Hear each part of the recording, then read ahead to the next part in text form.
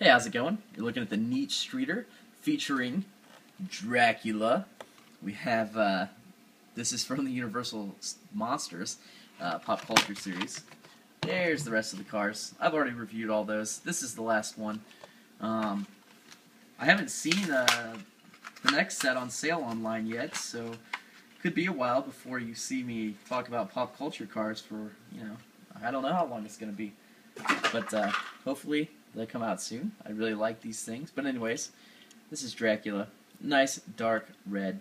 Awesome black accents. In my last video, I talked about the creature of the Black Lagoon and said that might be my favorite. But looking at this one, I think it takes the cake.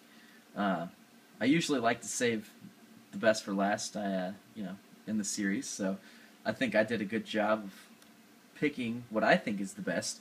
Let me know in the comments what you think was the best car out of this series. There's the Dracula, Creature of the Black Lagoon, the Mummy, Frankenstein, Bride of Frankenstein, and one other one that I forgot. Oh, the Wolfman. The Wolfman. Yeah. So let me know which one was your favorite. I think the Dracula is going to take it from me. But here's the car, red with black accents. Not too much going on. It's just plain and simple and to the point.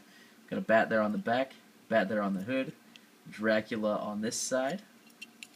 Dracula on this side. Awesome red-lined real riders on here. Looks excellent. Fantastic model. Thanks for watching. Please check out my other videos and have a great day.